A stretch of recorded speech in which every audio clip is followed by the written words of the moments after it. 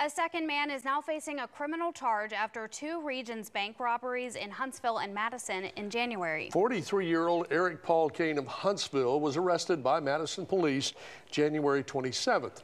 Another suspect in the robberies, Lawrence Smith Jones, was arrested January 24th.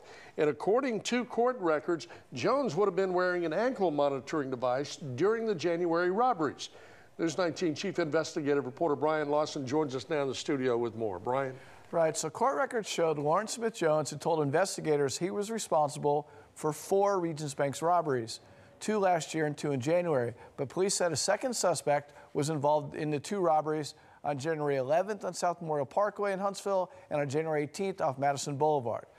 Now, investigators say Eric Kane used force or threatened force in the January 18th robbery. That was the second time that bank was robbed in a month. The Huntsville Police Department told News 19 today that Kane was already in jail for the Madison robbery when they charged him for the previous January 11th robbery. Now, looking at the 2 robberies, they differed from last year to this year. The January robberies in 2022, there were 2 Regions banks hit in Madison, 1 suspect. And in both cases, police say he claimed he had a bomb. Now, the 2023 robberies also involved 2 banks, but with 2 suspects, and police say the robbers had guns. Now, Kane has a court date set for February 15th. Jones has a preliminary hearing set for February 22nd. Emily?